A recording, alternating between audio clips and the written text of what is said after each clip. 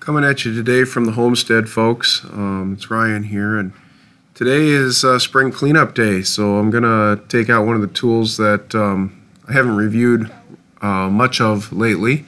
It's the Stihl 135R, the KMA. It's the electric Kombi. I like this setup. I've used it for the weed whacker, and I have a review on it for that. But here I'm using it for the Broom. I don't know how well you can easily see this, but with battery, the Broom on it weighs 29 to 30 pounds, which is a significant amount of weight, but it's also got a nice reach on it. I have the Broom set up to kick towards me because I like to pull it instead of push it. I've got a big 300, I think it's a AP 300 battery in here because this is the professional series. Again, this is the 135R KMA by Stihl. And yeah, it's got the AP 300S in here. This battery lasts me, and it's a newer battery, but it lasts me about an hour. I really like how this unit has kind of like 3 speeds. See if I can get it to go into the next speed here. This is all the way up at high. And then if you push and hold it, it'll go down to 1, which is low. And then it'll be in the middle at 2. And I like to run it in 2. I find this to be a real a real advantage over the gas version of the Kombi.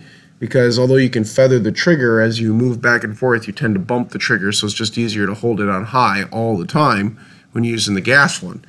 The electric is also a lot quieter, as you can tell here by the volume of it. It's not as noisy.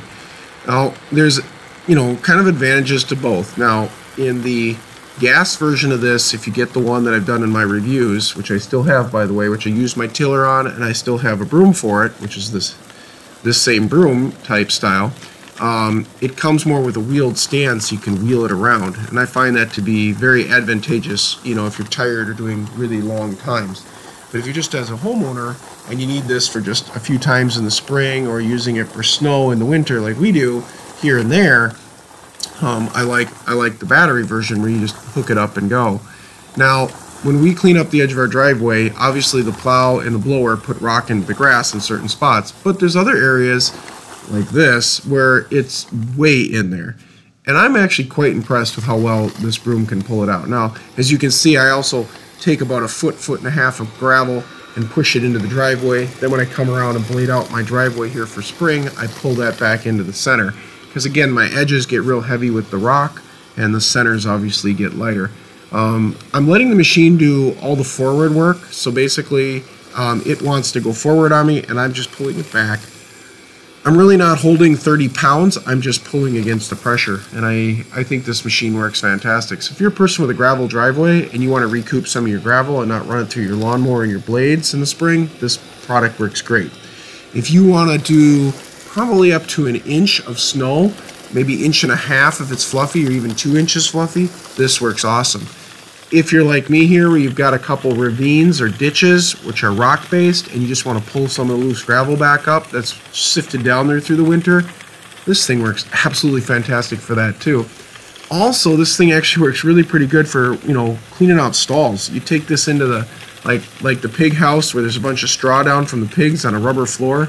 Take this sucker in it just kicks all the straw right out to you, which is absolutely fantastic. I find on the farm there's a lot more uses for it than you think. And then a simple twist to the screw here. By the way, my son is helping me film, and he's only 5.5, so if the camera doesn't get me in the full shot, I apologize.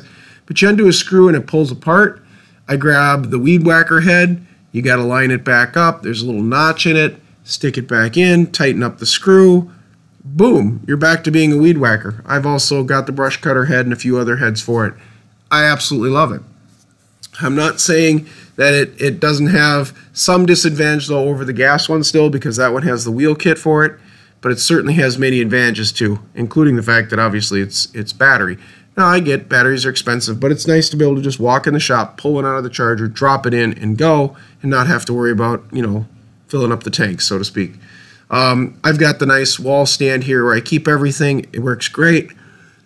Again, I've got the trimmer head. Let me grab the camera here. I've got the trimmer head. I've got a pole saw. I've got the hedge trimmer. I've got the brush. It works absolutely fantastic, folks. If you're interested in a professional machine with a good battery, look up the KMA 135R Stihl.